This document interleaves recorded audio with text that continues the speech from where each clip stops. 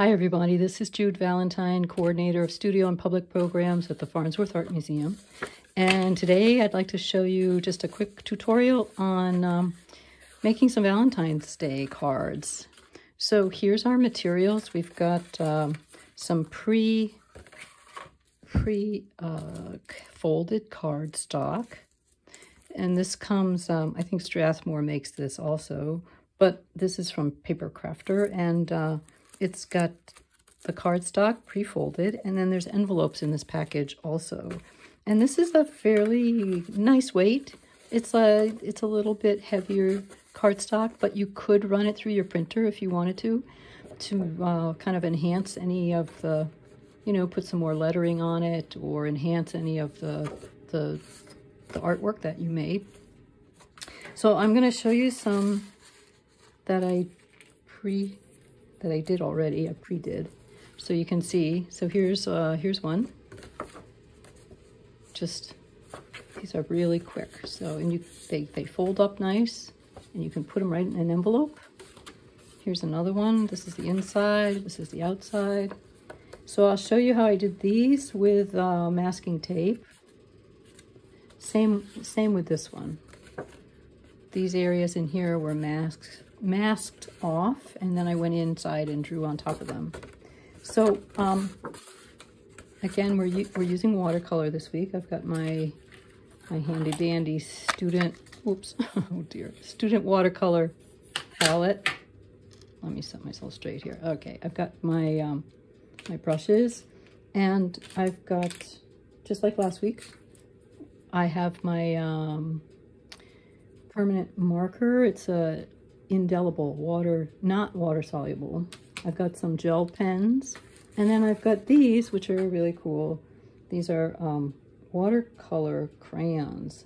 So they're crayons, but you can put paint into them and create cool effects. So that's what I wanted to show you.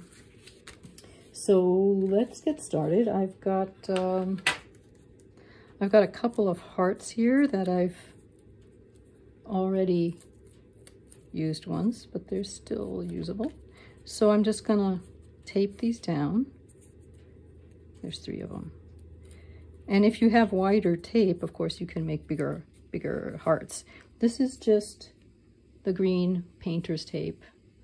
It's like, I think it's called frog tape, but there's a blue tape also that will work.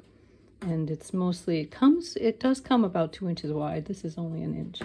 All right, so I'm just gonna position some of these. I cut 3 out, not to go crazy, but I'm going to wet my brush, charge up my, let me pull this over. I'm gonna charge up my color here. And then I'm going to start in the middle and pull the color out from the edge of the little heart shape. So, and there's maybe some dry brush involved. You don't have to have the brush saturated with color, and it might have less in it as you go. So there's something that's started, and I'm just going to put that aside. And I'm going to grab another sheet, and maybe I'm going to go this way with it instead. And, our favorite motif for Valentine's Day is is hearts. But you could also do some flowers, of course. And I'm going to do, just for fun, I'm going to do some flowers on the back here. So actually I'm going to turn this one around, and I'm going to put just some flower shapes, some bright colors. Bright is good in February, right? Bright is good, especially for these darkish days. But the light is coming back. It's February. We're at the halfway point in winter. So that's really good. All right, I'm going to grab a smaller brush. This is all, I'm doing this while all these other ones are drying. And I'm going to come in and, put some stems in, maybe some leaves. So this doesn't have to be exact. And you know, maybe your leaves want to be different. Like maybe you want to put in like some feathery leaves instead of round leaves. So it's totally optional. This is just for fun. Like this is the best fun. In my opinion, this is the best fun. But anyway, you can be as loose or as specific as you want to be with this, because what we can do is on the other side, once these dry, we can come in and we can tighten it up. We can tighten up our drawing with some overlay of pen work. All right, so I'm coming back to my hearts on this side, and I'm going to put my brushes down for a minute, and I'm going to pick up some watercolor crayons and just kind of layer those in. So you can see just the kind of playing with the media, you know, playing with the tools. And you can get like a whole different effect, you know. So combining media is really fun.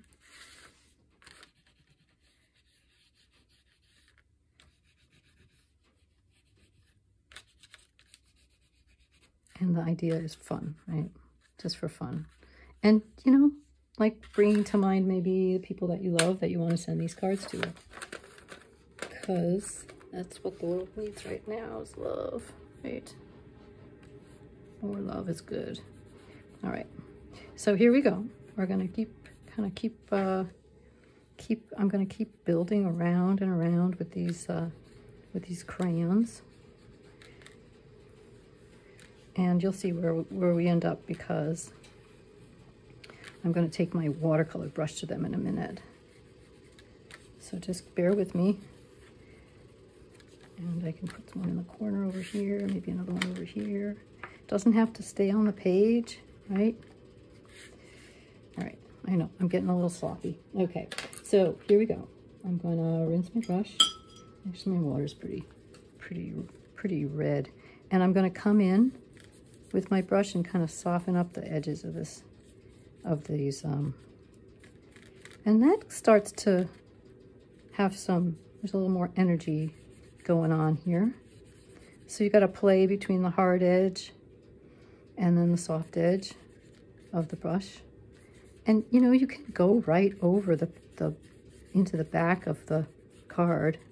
It's not a big deal if you want to. I'm just doing this to kind of exaggerate and show you what might be possible, but it's totally up to you what you want to do. So there's a nice contrast between like some of the drawing of the crayon, some of the nice crisp edge of the brush, and then some of the soft edge of the that the brush is doing as it comes in and kind of softens up the edge of the crayon. And you can be as specific or as detailed or as not detailed as you want. All right, and you can come in. This is what I was going to show you. If this is dry, no, not yet. Okay. So what I was going to show you is this one's dry from my previous demo. So what you can do is come in with your pen and just try to turn this light a little bit. Okay. You can come in and you can do some details. So maybe you want to have little wings on all of your hearts, right? Those are hard to draw, but not really. I mean, they're hard to draw with a brush, but they're not so hard to draw with a pen. So, you know, wings are just like little tents. So you can come up here and just do a little tent and then put some feathers on it. That one's going to go behind that heart. Okay. And maybe you want to make some hearts that have like little kind of heartbeat kind of lines coming out of them. Or, you know, I've seen these kind of like they're little beating hearts. Maybe you want to come in and define your heart a little more. Or make a heart inside of a heart. So that is something you can do with a pen. That was blue, but you can also come in like with a little thicker, this is your permanent pigment marker, and you can come in, I'm not going to do any more on this one, but maybe you want to come in to your drawing on the inside and put a nice hard edge on it, or more of a defined line, or maybe you want to give your heart a little more, has a little more dimension, or like a drop shadow. You know, you can come in and put like a drop shadow on your heart.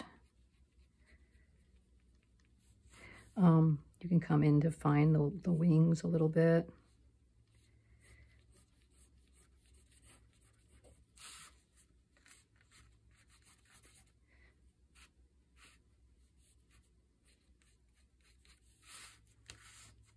Come in and define your letters maybe. Just for fun.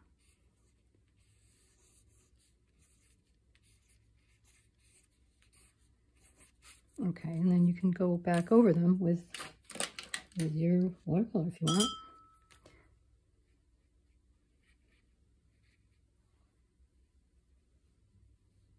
So you see them that there's a little bit of give with the pigment ink, but not much. It doesn't move. Okay, so there's a couple of ideas. Using masking tape. Just going crazy with hearts, using watercolor crayons. Now this one's pretty dry, although I can still see a little wetness here. You can come in with this one, for example. So this is all dry here, and you could come in and do like, you know,